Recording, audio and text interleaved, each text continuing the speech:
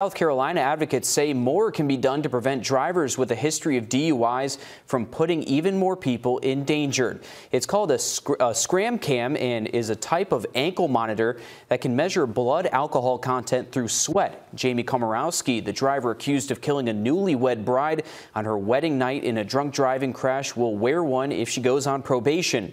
Supporters say the monitor could protect families from losing loved ones by keeping drunk drivers from getting behind the wheel. These victims have every right to not only mourn their loved ones who were lost, but also to hope that these devices prevent another family from going through this.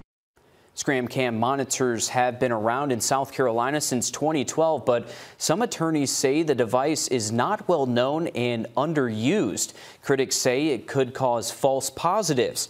Scram Systems says its data is scientifically accurate and backed by a number of studies.